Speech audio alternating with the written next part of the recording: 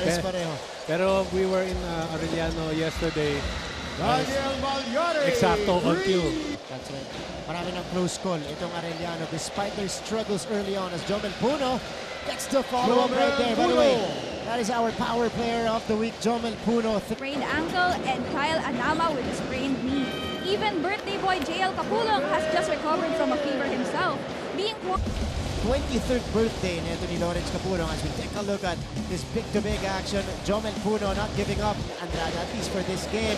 Clifford Hopia puts it down. Itong si Hopia, like itong past 2 games yata, I think double figure ang kanyang na-score. Last game, toppers down natin. It was against Letran, so they are determined to duplicate that, just like how determined Jomel Puno was in that sequence. out of the game today, we have Nigel Gonzalez due to a game suspension and Yukian Andrada who is receiving therapy just for precaution. Alam mo, surprisingly, itong LPU was in the number 1 spot. Pero yung sunod-sunod na talo nila, napunta sila sa 3rd. And ito na mga Arellano, nakausap ko nga and maganda. Yung mga bigs ng San Beda. Again, they've improved that much in the rebounding department as we see Payosing drain a 3-point. Maybe siya Capulong, hindi basta-basta matutulak. Clifford Hopia scoring with the left hand. He's got 4 points to the wrong man though. And here comes Sunga. Sunga is on the move. Sunga will challenge the D and find success in the process. Along the season, nag-iba yung identity ng San Beda. This time, they are dealing damage inside. That was Contapay scoring. Improvement. Dan Malyari, ang ganda rin ng improvement ito. Sammy Contapay with a rim run. Tagle. Oh! Wow! The change of speed. Ano yung big man mo pag ganyan ginagawa? Baligtad. Yung guard ang rebound, big man yung tumakbo sa transition. 3 rebounds in the first frame. Gallego banding the 3-pointer home. Couldn't answer. Oh, what a pull down. RV Yanes puts it back in. First screen, they go to the corner. Tagle had all day for that, and he rattles it home. Another 3-pointer. If we just knew how to finish the game, those were the insights shared with me by team captain Danny Malyari about the Arellano Chiefs in round 1. Our record does not define you. I believe in you. Kahit anong mangyari, alam kong makukuha natin yan. Huwag kang... First to fourth. Yes. Oh, tama nga si Arellano. This is the heart and soul of the Arellano Chiefs. Danny Malyari with a turnaround jumper right here.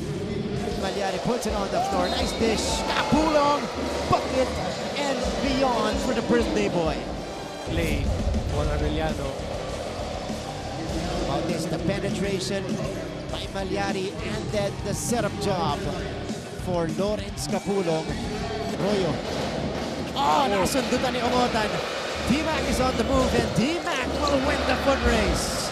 That's an approach siya dito kay Hopia. Kita mo naman. Hopia. Oh, beautiful find. Alvaro down the middle. So that time, Capulong will back down. Capulong short stop. It's good. Yung mga ganyang mapipigat. Cortez. Oh!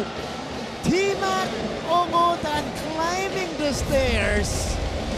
How about this? Ganda na nung hanap ni Cortez. Oh. Looked like an easy layup for Hopia, but out of nowhere. D-Mac Ongotan sending this one away and denying Hopia. We'll begin with that putback by Jade Talampas na kinakailangan nila kanina pa. Yes. Yun yung pumipigil sa San Beda. Oh, hang time! Pero dito walang pumipigil. James Payosing. Kasi kanina nakaka-score sila sa pag-atake pero ito nakapag-adjust si San Beda. James Payosing with a couple of baskets. Makahabol kaya ang Chiefs sa larong ito? Yan ang ating aabangan. Martin and Coach Benji, balik sa inyo. Thank you so much. And speaking of, here's Payosing. Yes! Dire-diretso. 10 puntos para kay James Payosing. On both sides, we are well represented dito sa Phil Oil. James Payosing getting his groove here in the third quarter. 10 points already, 7 in the third quarter alone. for James Payosing today. 50% from the field. 10 points and 7 rebounds. Basti Valencia. Geronimo. Yanis. Binaba pa. Yanis wala. Tip in for De La Cruz. Yes, naagawan. Forward pass. Ongotan will take off for the layup. 6 straight points for Arellano. Send it out. Yanis for 3. Yanis knocks it down. Grabe. That just allows Arellano to get a chance to tie it up. Yanis able to escape. And with the face of Cortez. Hindi makadiskarte. Ito yung bumulan sa San Beda. Yanis taking it to the other side. Labo, ano? Oh, Yanis is feeling it. Nabitawan. Another turnover. Talampas takes it straight to the house. And the foul. A complete turnaround in the third quarter for Arellano University. How about this? Jade Talampas taking Cortez to the distance for Basti Valencia. And look at the defense. Ito muna. Iyan muna yung putback ni Hopia. Grabe ito. Tatlo yung tumao. Ayun. Wow! And it fully manifested in the third quarter. Clifford Hopia able to get that one off the glass. Cueta drafts of various plays to adapt and hopefully regain the momentum na nawala mula sa San Beda Red Lions. Coaches letting him figure this one out on his own. Pero in the meantime, 7 points in the fourth quarter. And finish off the glass. And then the kick out right here. Catch and shoot.